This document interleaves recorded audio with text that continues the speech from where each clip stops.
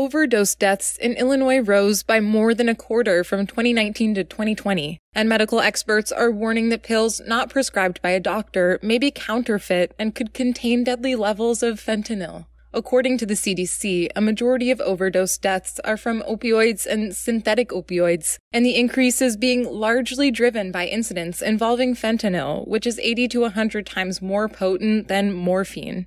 Dr. Michael Wall with the Illinois Poison Center points out that 1 in 4 of the fake prescription pills seized and tested by the Drug Enforcement Agency contains potentially fatal amounts of fentanyl.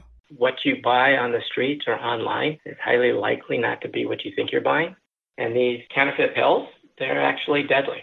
While ads with music festivals coming up in Illinois, Lollapalooza begins tomorrow and Riot Fest is in September, he's concerned about concert goers buying illicit drugs and overdosing. He urges people to exercise caution.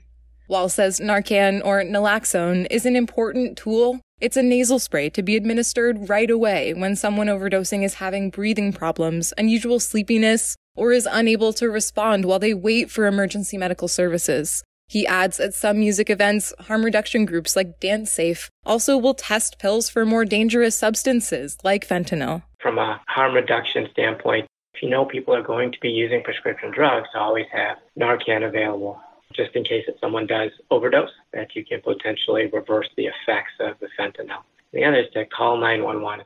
Wall adds that Illinois' Emergency Medical Services Access Law ensures people can seek help for overdoses without risking criminal liability.